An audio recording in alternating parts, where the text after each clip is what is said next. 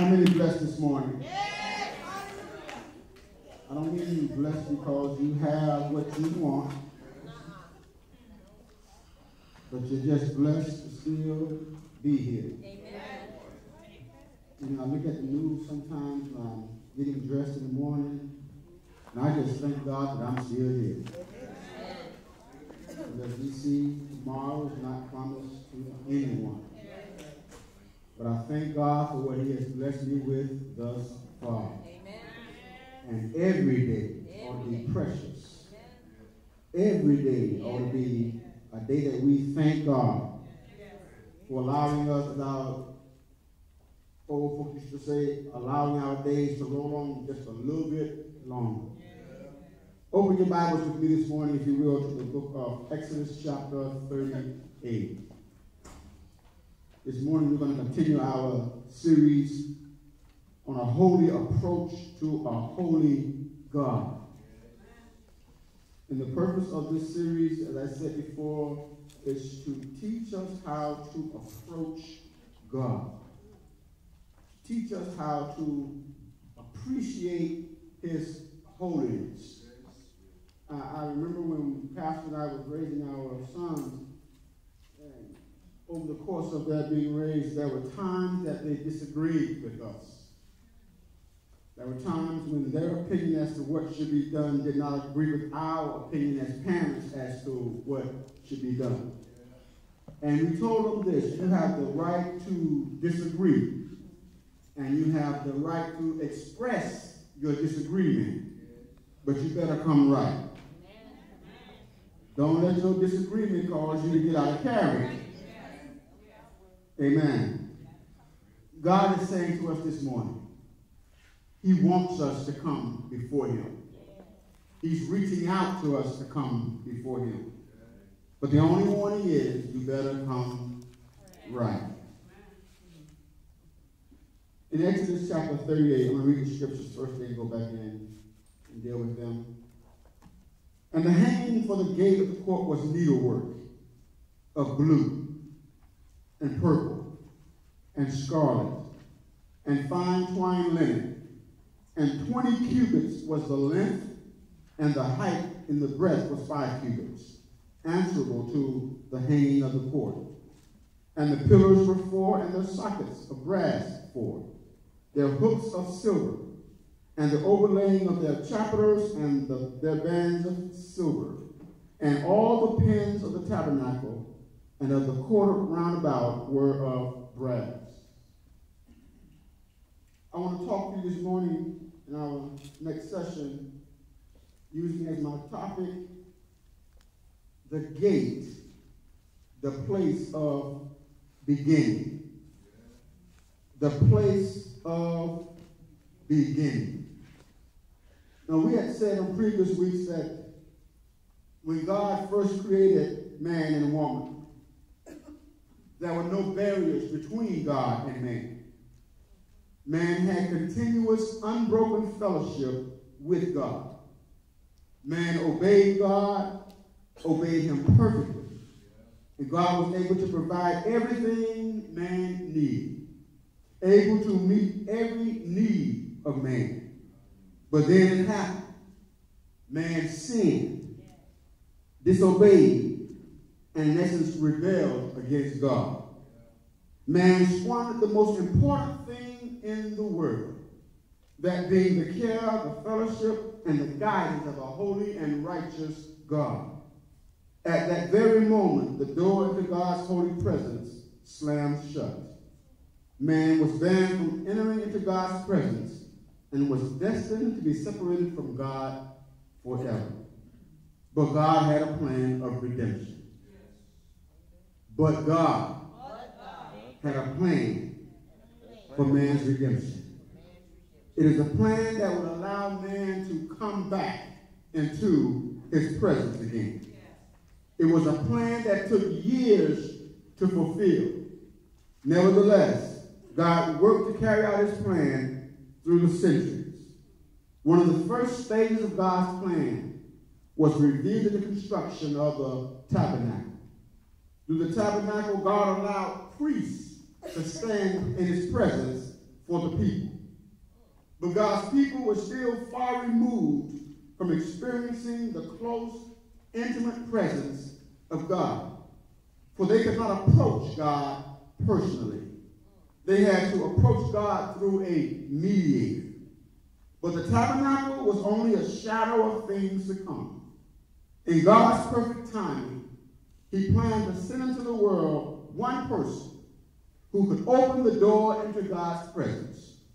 The one person who gives us access to God anytime, any place, anywhere. That person, Jesus Christ. Amen. The gate, the place of beginning. Visualize with me you standing on top of a mountain. And you're looking out over the plains of Sinai. And you see this strange tent in the middle of the desert. And surrounding this tent, thousands upon thousands of people. In fact, let me give you the exact location of the tribes as they're situated around the tabernacle. It was always God's desire to be in the midst of his people. It was always God's desire to be right where everybody had equal access to him. In fact, if you notice, if you go back into early American history, you find out that the idea of a town square came from the method of the tabernacle. The church was always seated or located in the middle of town. But standing upon Mount Sinai and looking over Sinai, this is what you would find. Standing on the top, looking down, and just say we're standing in the east, looking toward the west. You will find immediately around the tabernacle 3 clans. And for those taking notes, I'll try to be slow, because this is a very short message this morning. I'll try to be slow. You find 3 clans standing on the east, looking toward the west. Immediately to your right, which is the north, you find the Merarites. And behind them, you found 3 tribes. You found the tribe of Dan, who numbered 62,700 people. And behind Dan, you saw the tribe of Asher, which numbered 41,500 people. And finally, the tribe of Naphtali, who numbered 53,400 people. Now, each tribe had their own tribal standard, or their own tribal banner, if you will. But they all flew under the symbol of the eagle. Keep in mind, eagle, north side. Behind the tabernacle, you found a clan called the Gershonites. And behind the Gershonites, you had the tribe of Ephraim, who numbered 40,500. Behind them, Manasseh, 32,200. Behind Manasseh, Benjamin, 35,400. And again, even though they all flew under their own tribal standard or banner, they come together and fly under the standard of the ox. Remember, you got an eagle, you got an ox. On the south side, immediately on the tabernacle, you had the Kohathites. Behind them, the tribe of Reuben, who numbered 46,500. Behind Reuben, Simeon, 59,300. Behind Simeon, Gad, 45,650. And as they had their own tribal standards, they all came together under the banner of the man. So you have the eagle, the ox, and the man. And immediately in front of you looking down, you would see right in front of the tabernacle, you would see Aaron and his sons, and you would see Moses.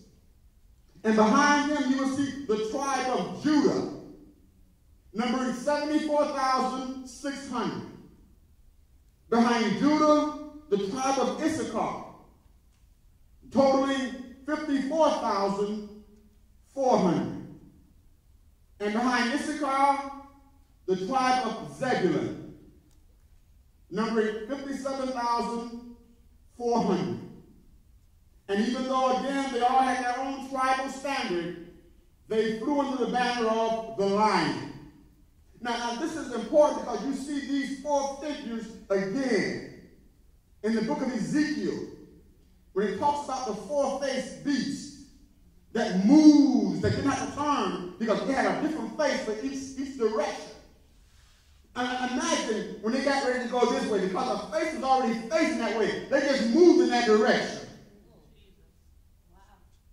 There is no, with God, there is no shadow or turning.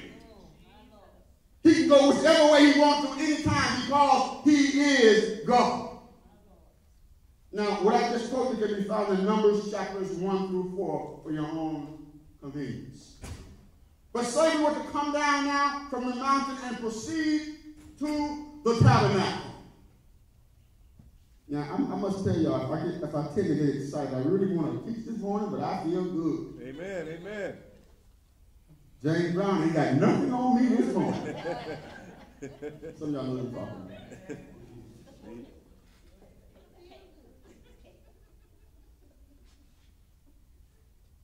As you approach the tabernacle, the first thing that you would see would be this long white fence that encircled this little square or oblong box on the inside.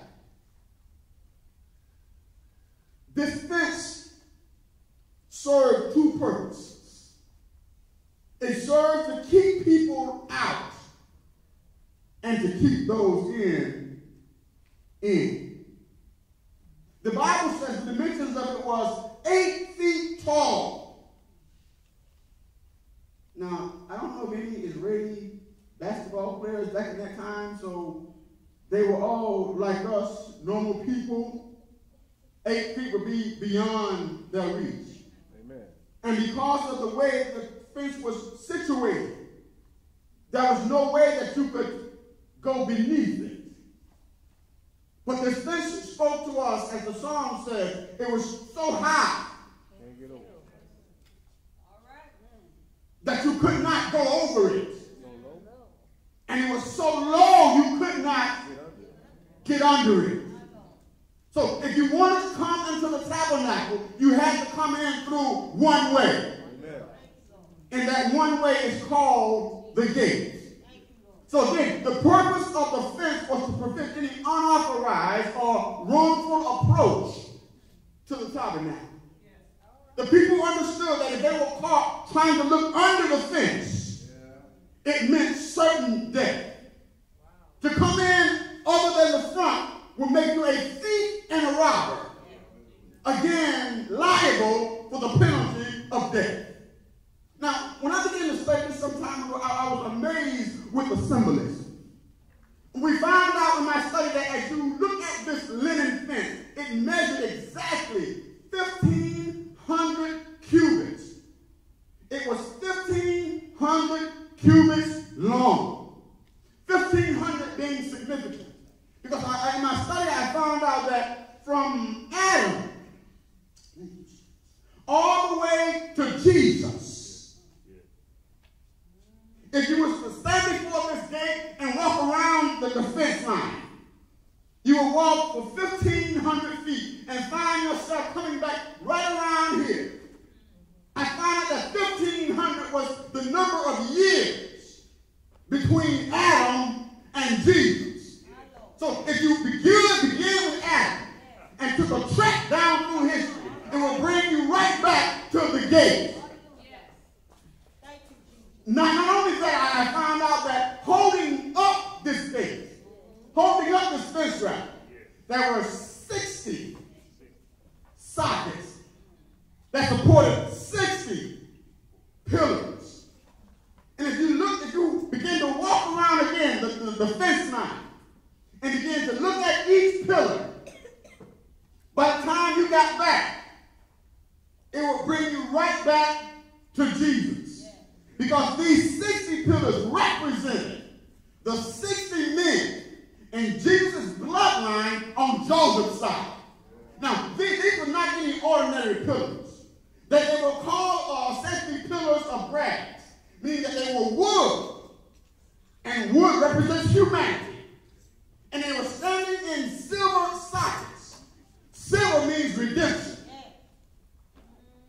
That means you have people now, humanity, wood, now covered in grass, having been judged, but standing in silver.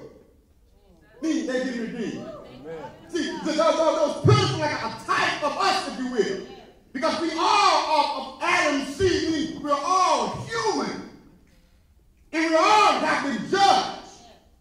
What the Bible tells us, we are born in sin and shapen in iniquity. But thank God for the silver.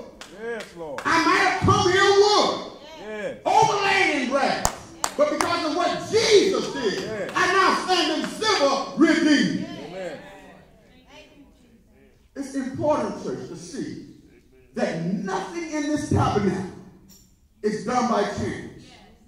God did not tell Moses to, okay, on that you can do what you want to do. No, everything that was done had to be done by divine specifications. God told Moses, do it according to the pattern that is in heaven. So Moses, I don't want you to ad-lib. I don't want you to do your own thing. This is the blueprint. And this is what you are to follow. I also discovered that 1500 is significant because it is the approximate age during the period of the law.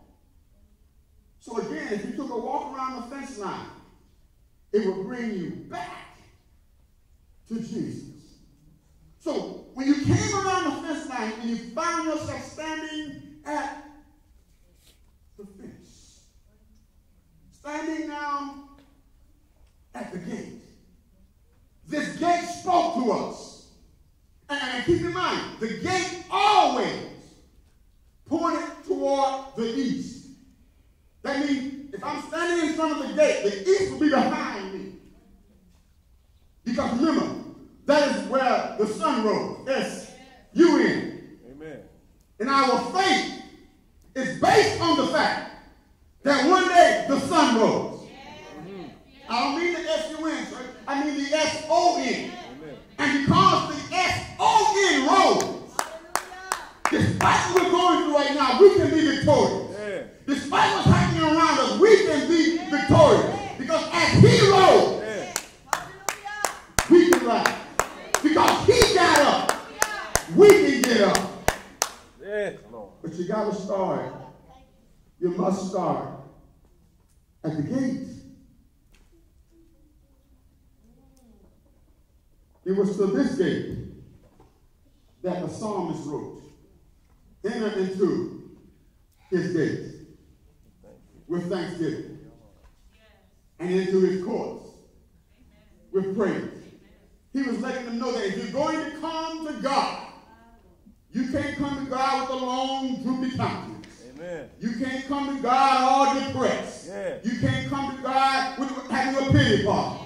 He says, you got to come before God into his court, his gates with thanksgiving. Thankful for what? Thankful for what? Yeah. That even though I know that I'm a sinner, God has provided with me to go into his presence and get my sin dealt with. So I'm going to go thankful. I know I'm none-deserving. I know I'm a wretch undone. I know I don't deserve it. But because God has provided a way for me, I'm going to enter in this court with thanksgiving. I'm going to thank him in advance. Thank you, Lord. That he's given me a chance. Into his courts with praise. I'm going to praise him. Why? Because even though I came here a sinner, I can leave with my sin cleansed. I can leave with my sin covered. I can leave with my sin atoned for. I don't have to go home the same way that I came. I thank God that when I come to church, I don't never have to go home the same way that I came. Because the God that I serve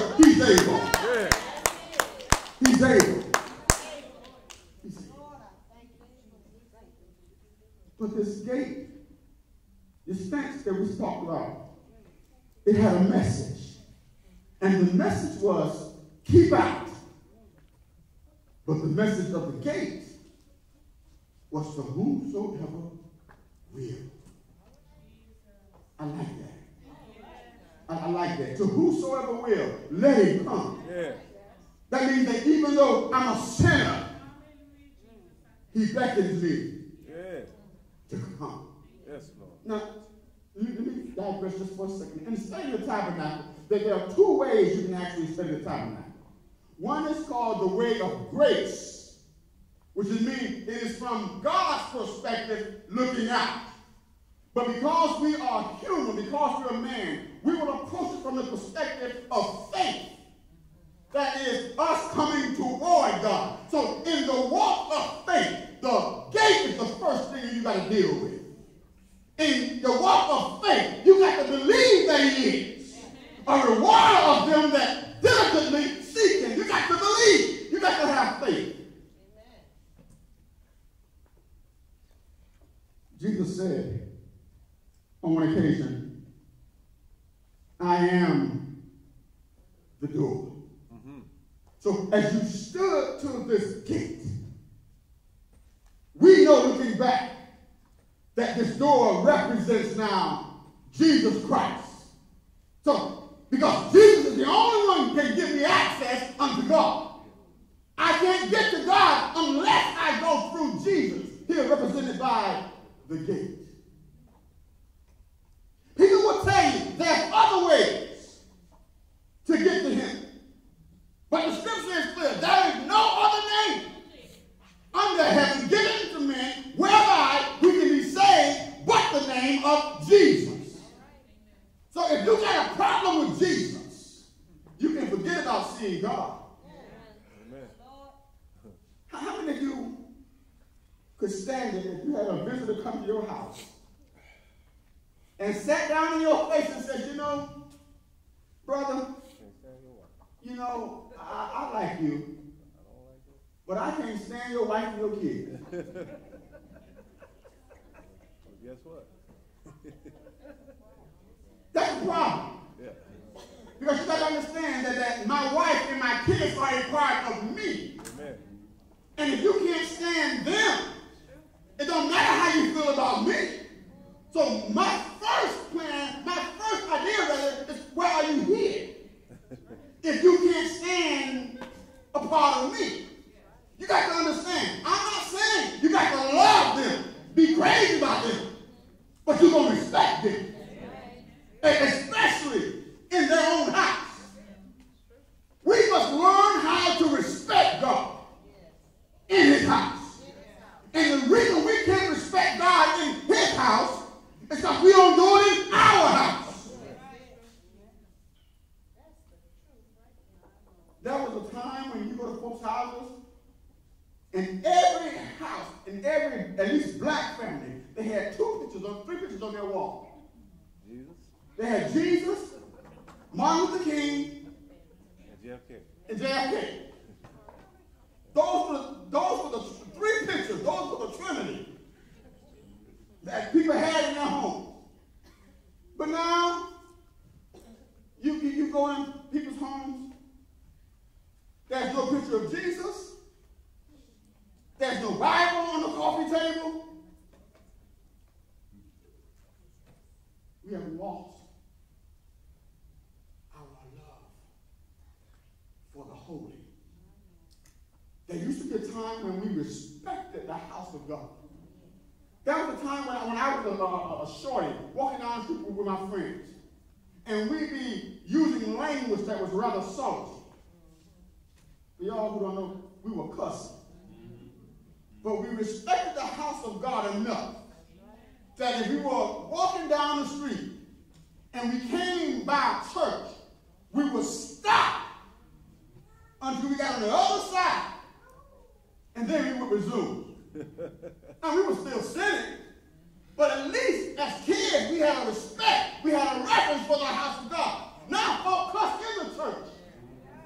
Come on, preacher. And you wonder why there's no presence there.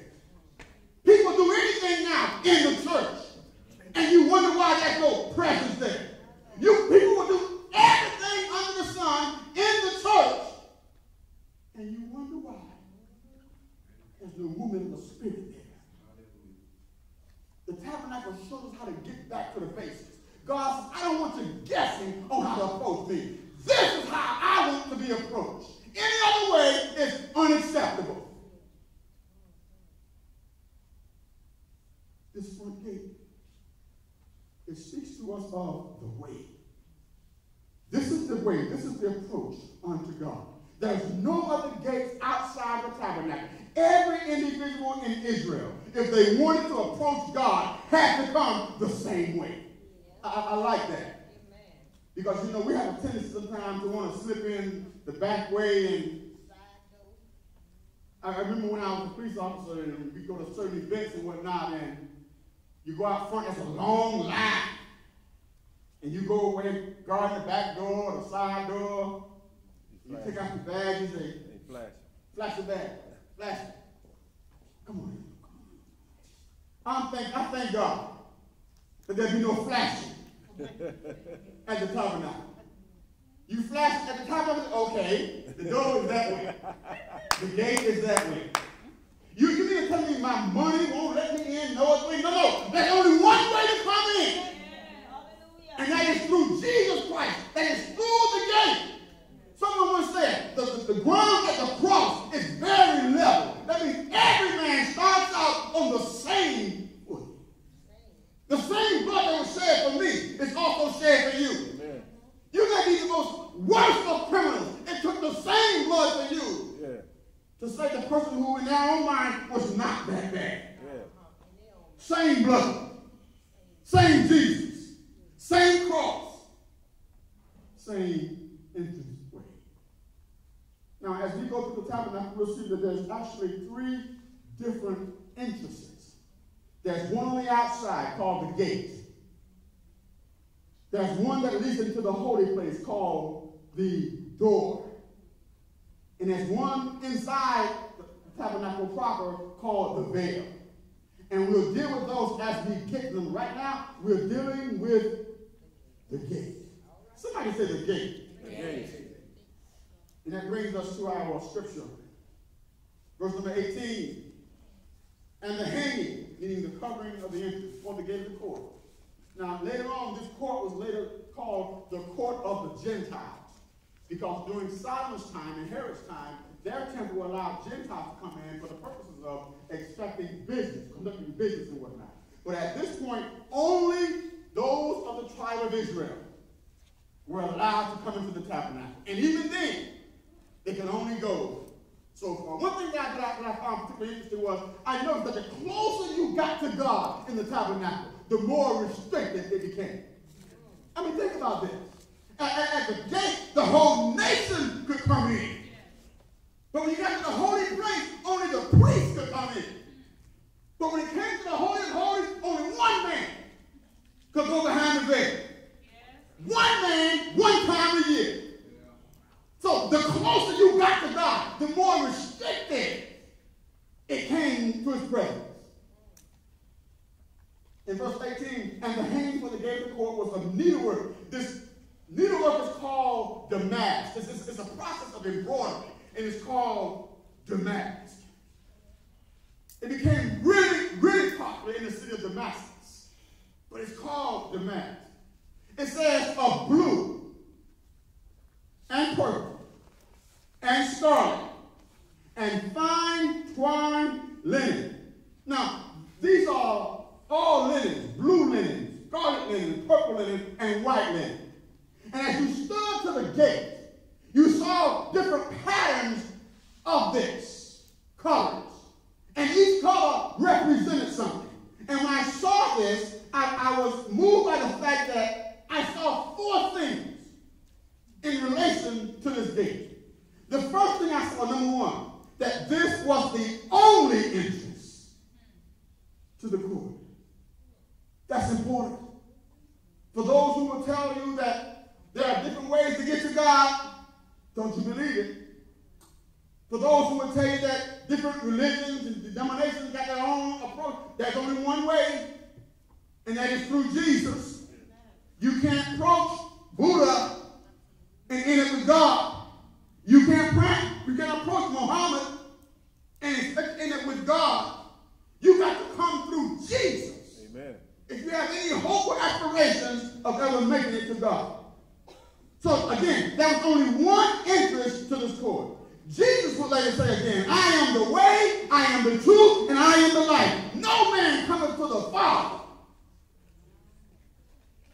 unless he come by or through me.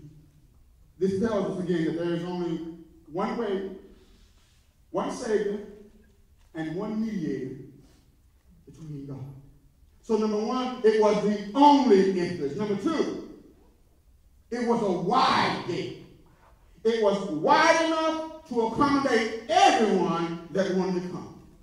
There was no need for pushing and shoving. There was room for everyone to come. And as the song says, there is room at the cross for you. Though millions have come, there is still room for one. Amen. There is room. There is room at the cross for you. I feel like singing that a little bit. So I feel like it. That is what I was going to do. Preach. Thank you, Dee. It was the only entrance. It was a wide gate. And number three, it was a beautiful gate. It was embroidered with several colors that made it something that attracted those searching for something beautiful. Keep in mind, as I said, if you go around the fence line, it's all white. It's all white. But when you stood at the gate, it was a different color. It had the blue, the purple, the scarlet, and the white. And whereas different diagrams may show you different patterns, each pattern would show you that those colors were entwined in it. When we said the blue pointed to Christ as the heavenly one, and he's depicted that way in the Gospel of St. John. The purple showed us that he was the royal one, to whom Matthew testified. The scarlet points to the blood as the one who was sacrificed for our sins, as we find in the book of Mark. The fine white linen, symbolizing purity and righteousness, was also in this gate, as depicted by Luke. So we saw in this gate that heaven's royal blood purchased our purity. To come to the gate was the only way to God. For the gate symbolized the gospel, which alone pointed the way to Jesus. And fourthly, this was a distinctive gate. No one seeing the gate could mistake it for the rest of the wall. You knew when you had come to the gate. If you look around here, you see red, and then you see black on both sides. So there's no mistaking the light blue for the black or the red. You knew when you came to blue. And in the same way, in the tabernacle, you knew when you had arrived at the gate because the colors were different. And it says that the pillars were 4. And their sockets of brass 4. Their hooks of silver. And the overlaying of their chappers. Chappers is another name for the caps that sat on top. And they were silver. It's important to have a silver cap chapper. Because that means that not only is my body redeemed, but my mind is redeemed. It makes no sense in the world for me to be sitting in the church if my mind is not here. But it's pointing to the fact that this person was totally redeemed. Silver on top, silver on the bottom, symbolizing redeemed from head to toe. I wonder what would happen if we had more redeemed folk in the church who were truly saved from the head to the toe. I wonder how different we would be if we had more redeemed people in the church that were saved, really saved, genuinely saved from the head to the toe.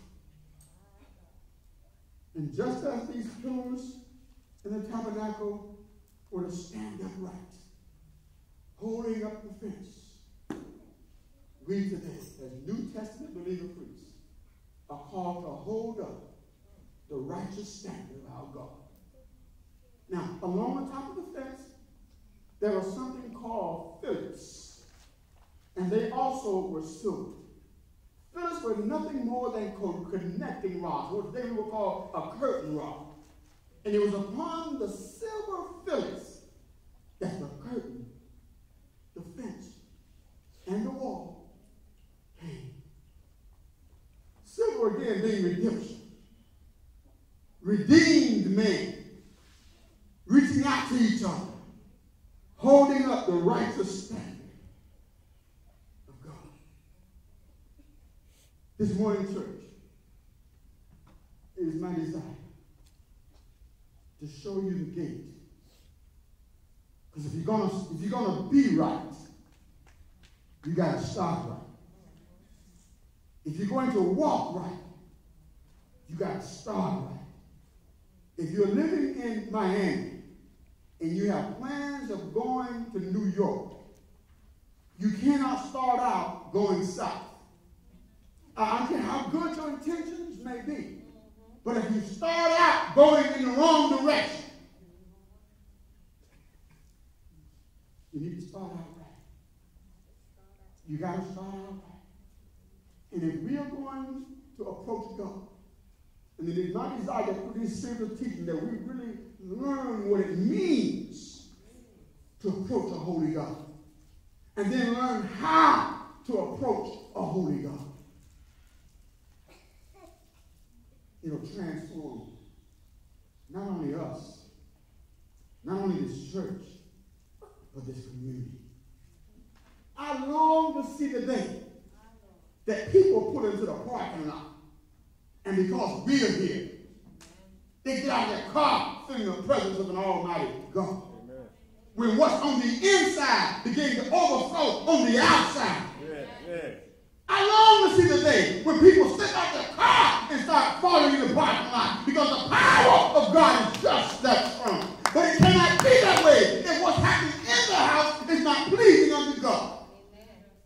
So it is time for the church to be what God has called us to be. That's that called out one. Not to make us better, but to make us different. As I said last week, God on no occasion told us to be better than anybody else. But he did say we ought to be different. And the difference is, at some point in time in our life, we yield it down and bow our knees and say, God, forgive me for all the sin that I have committed. Come into my life. Come into my heart. Be my Savior. Teach me how to walk upright before you and before my fellow man. Teach me how to approach you the way you want to be approached. Teach me how to do it your way. Everybody got their own way. But God, it is your way that counts. Everybody got their own method. But God, it's your way. I can't tell you how many seminars I've attended that tell you how to do this in the church and how to do that in the church. People who are pastor mega churches with thousands and thousands and thousands of people are now getting rich telling other churches how they did it. Oh, let me be fine and good for you. But give me the Bible. Amen. Because the Bible tells us that if we do it his way. After all, this is supposed to be his house. Amen. And if anybody ought to have a say in this house, it ought to be him.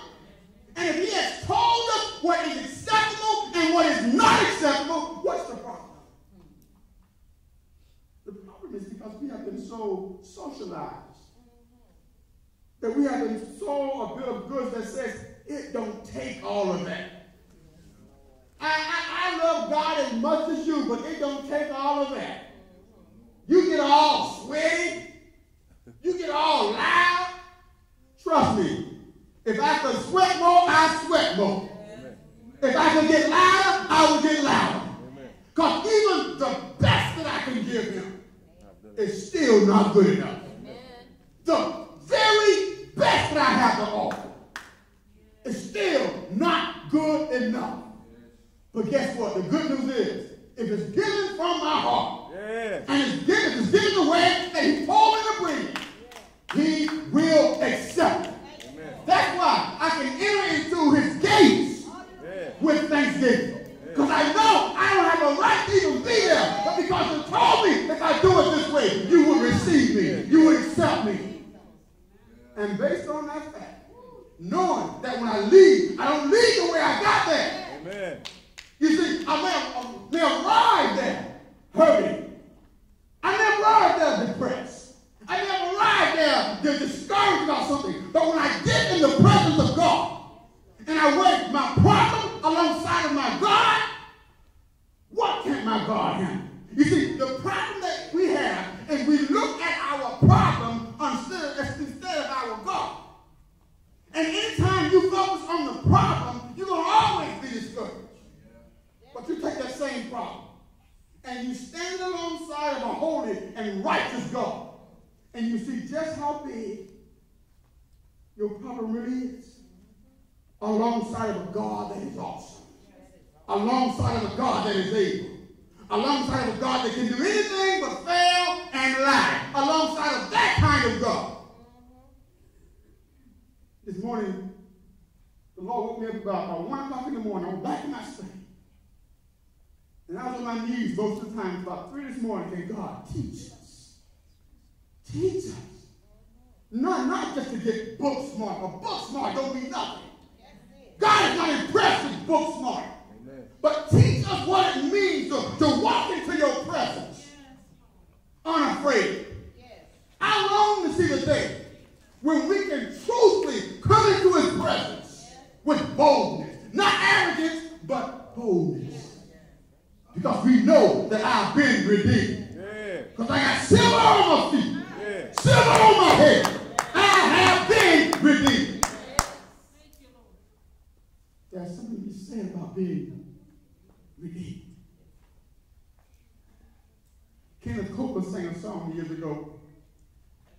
And the song said, only the redeemed shall hear his voice on that day. When he comes in clouds of glory to take us all the way. He said, the clouds will then burst open. And the dead in Christ shall rise. Then we who are alive and remain shall be caught up into the sky. I'm longing for the day, church. I got my bags packed and I stay ready. Because we don't know when that day may come. But one thing we do know, it is coming. We don't know the hour, nor the day, nor the year. But one thing we do know is that based on the word of God, that our day will surely come. The appointed hour make haste. When I must stand before my judge and pass that solemn test. My prayer this morning is the Lord bring us all to the gate. And show us the magnificence of the gate. Show us what it means to really stand at the gate. Because you see, we have people all over the world coming to the gate, but they never proceed inside. You haven't come to church until you have ventured inside. You see, you have people come to church all the time and hang out in the parking lot. You ain't been to church. You've been to the parking lot. Amen. Well, technically, the parking lot is part of the church. Well, that may be, but there's no glory in the parking lot. You need to go where the glory is. And as we proceed through the tabernacle, the closer you get to God, the more he requires for you to take on. You see, you may come into his house dirty, filthy, and nasty. And you know what? He'll receive you. But the closer you get to him, he'll say, okay now, that's as far as you can go in that condition. If you want to come any closer, you got to take off whatever. You know, any kind of way because he loves me enough to tell me when I'm wrong. He loves me enough to tell me when I'm headed in the wrong direction. If you don't care about somebody, you don't care how they look. You don't care where they go. You don't care what they do. But when somebody is always on your case, trying to get you to do right, trying to get you to straighten up, trying to get you to go the straight and narrow, it's because they love you and care about you. Well, this word of God is proof positive of how much he loves us. Amen. And how much he loved his people Israel. Because the entire book of Leviticus is a bunch of do's and don'ts that he gave to those who will become Abraham's seed. And the Bible says, if we are part of the church today, then we are Abraham's seed. Because Abraham's seed was Jesus. And if we are in him and he's in us, then we are partakers of the promise. So, Pastor, what do I do when my promise is hidden behind a problem? I know what God has told me to do. I can see it. But between me and the promise, there's a problem. So, how do I get around the problem to receive a promise? You persevere. You persevere. You don't give up. You don't throw in the towel. You hang in there. But you know God is looking for you to come close. And the closer you get to it, the further away it gets.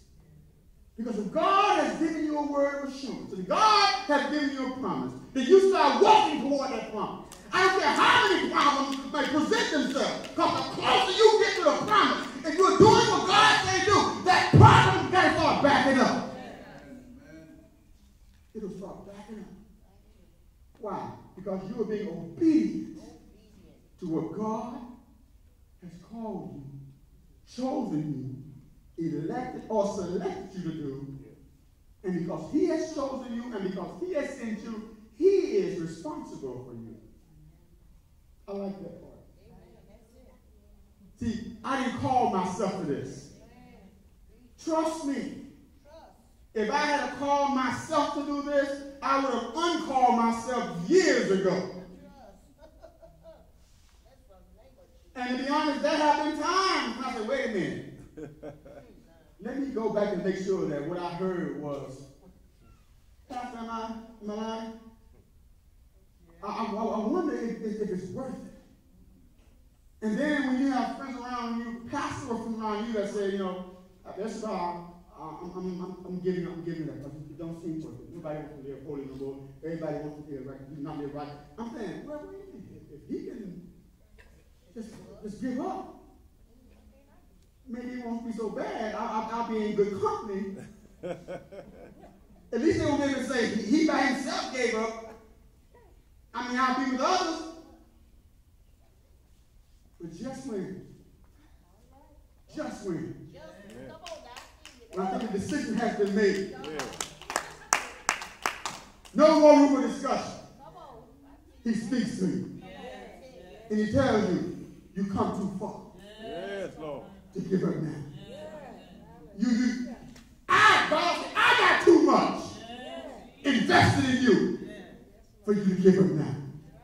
Just hang on a little while longer. Amen. And I come to tell somebody this morning who may be ready to throw in the towel, who may be ready to quit, who may be ready not to come to church no more. I'm going to tell you what God told me. Stay in a little while longer. It'll be worth it. After a while. Amen. After a while, all of your crime, all of your laboring will pay off. All of your long days, weary nights, it'll pay off. All of your getting talked about, being rebuked and scorned by those who claim they will love you, it'll pay off. And I close with this. While here on earth, a Christian's pay may not be that good. but the retirement benefits are out of this world. This is what brought him to prayer.